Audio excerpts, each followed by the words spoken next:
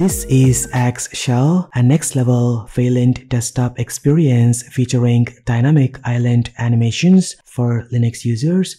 It's built on Fabric, optimized for Hyprland compositors like Hyprland. In today's video, I will show you how to set up Arch Linux with X Shell. And thanks to developer, the entire installation process is fully automated.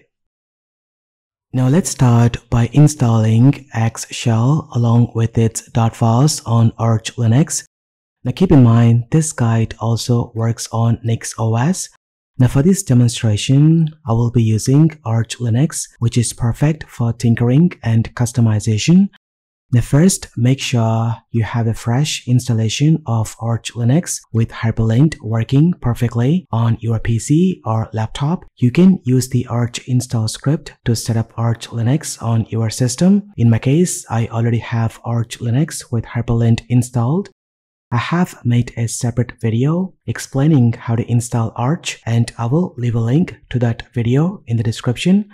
Before installing X Shell, make sure you have at least 8 GB of free space available on your system. The first thing to do after installing Arch Linux is to connect to the internet. To do this, open Terminal by pressing Super+Q. Next, type sudo nmtui and press Enter. Now use the arrow keys to select Activate Connection. Then press Enter again. Now find your Wi-Fi network from the list and connect to the network.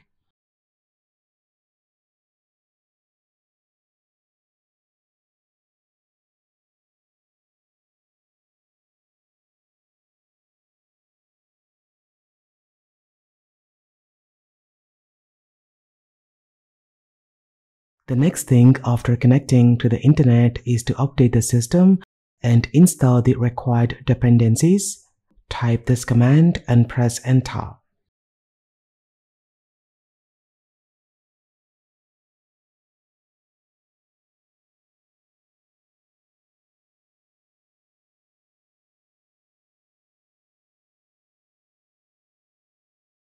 Now it's time to set up a pre-configured Hyprland environment using an installer script created by Maverick developer. Now press Super+C to quit the terminal. Then press Super+R to open App Launcher. Now search for Firefox and open it. Next, go to official website to learn more about this setup. You will find the latest X Shell .files, which brings a beautiful material-inspired theme for Hyprland compositors like Hyprland. I recommend reading the instructions carefully and going through the entire page. After that, look for the Arch section. Now go ahead and copy this command, then press Super+2 to switch to another workspace and press Super+Q to open the terminal. Then paste the command and press Enter to start setting up X Shell. Then go ahead and follow the on-screen instructions. If you're asked for your password, enter it. Now sit back and wait patiently while the script is running in the background.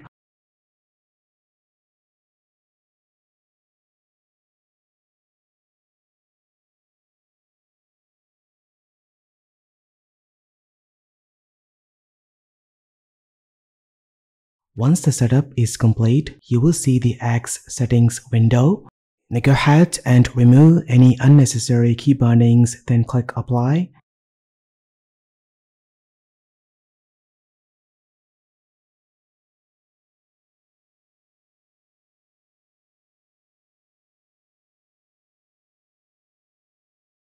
When you're done, it's recommended to restart your computer to apply all the changes.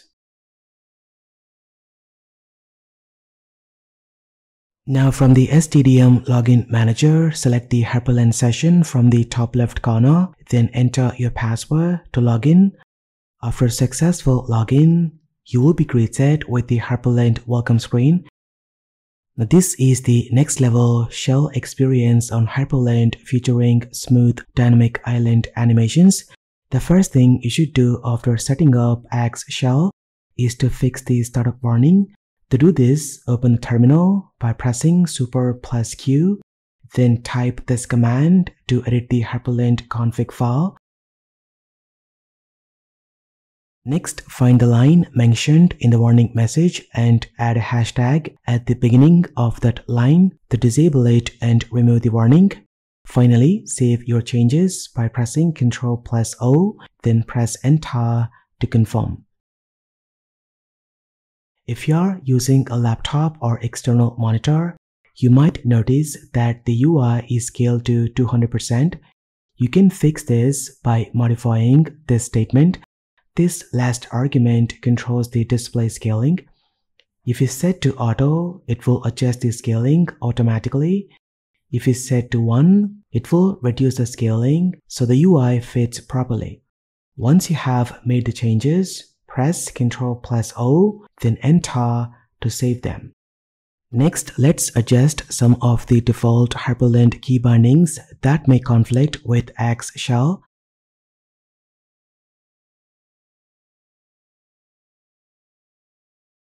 Now go ahead and comment out this line that launches the OFI app launcher, which is not needed.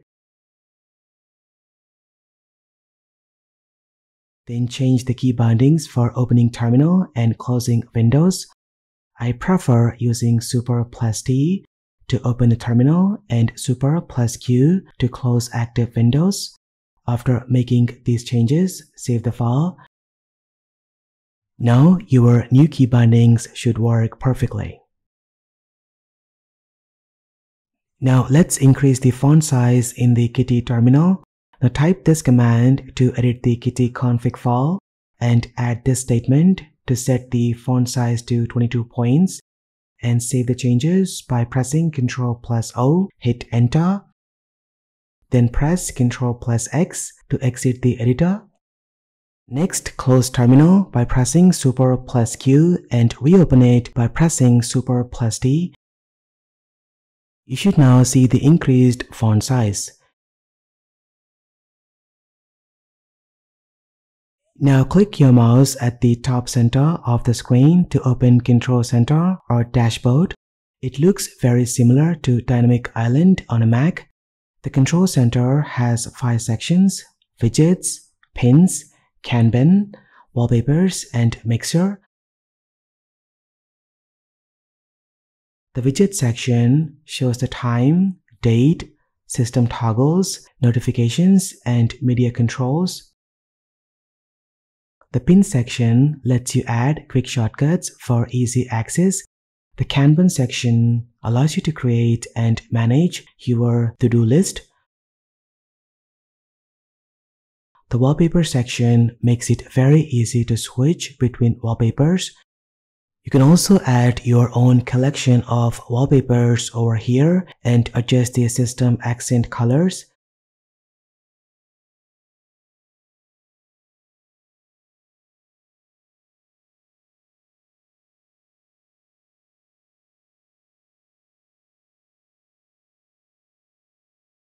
And the mixer section lets you view and control your audio input and output in real time. Now let's open X settings. Press Super+R to open App Launcher, then click Settings gear icon. Now from here, you can modify the default key bindings and adjust various apparent settings to customize the user interface. You can also set the default wallpaper directory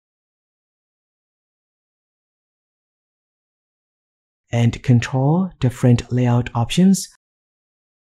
For instance, you can choose to show up the dock at the bottom, change the top bar position, and select different themes for the dock and panel.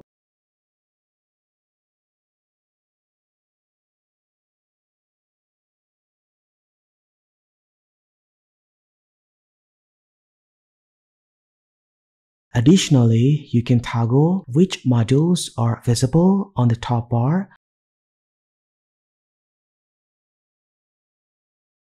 Once you have made your changes, click Apply and Reload to see the updates. One of the coolest features of Axe Shell is that it can emulate the behavior of Dynamic Island. For example, when you click the power button on the top bar, the controls appear in the center of the workspace. The same happens with the Control Center, App Launcher, and even when you press Super plus S, which brings up the screen recording and screenshot controls, the animations look very smooth and really impressive. Now, by far, this is one of the best top bars I have ever used. On the top left of the screen, you will find the App Launcher icon. By tapping it will display all the installed apps and allows you to search for any installed application, making it the quickest and easiest way to launch apps on your system.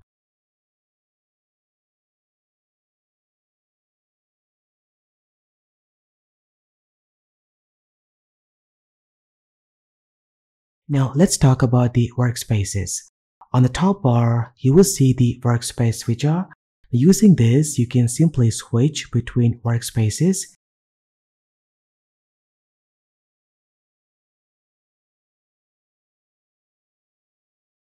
You can also use a keyboard shortcut by pressing Super plus a number from 0 to 9 to seamlessly switch between different workspaces.